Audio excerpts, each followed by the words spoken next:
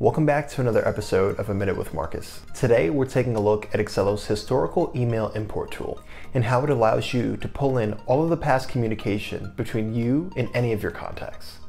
Let's get started. Client communications are important, especially if you're running a service-based business.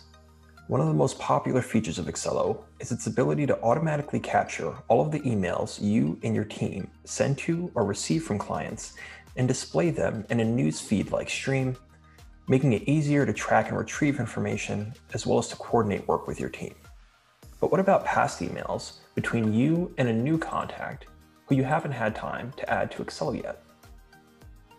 Instead of going back and accessing those communications from individual inboxes, Accelo's historical email import function will scan your inbox for emails from any specific contact and sync individual emails and email threads, so each piece of your email history, including attachments, is captured and displayed within the stream.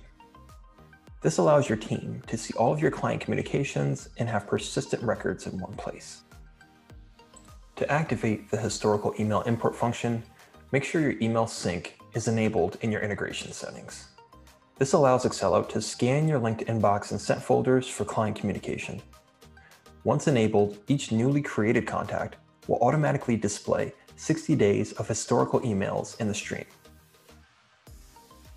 For contacts added before enabling the email sync, we can select the Import Historical Emails button to pull in all of your past communications from your inbox and sent folders automatically with just one click, making Accelo your single source of truth in managing and tracking all your client communications.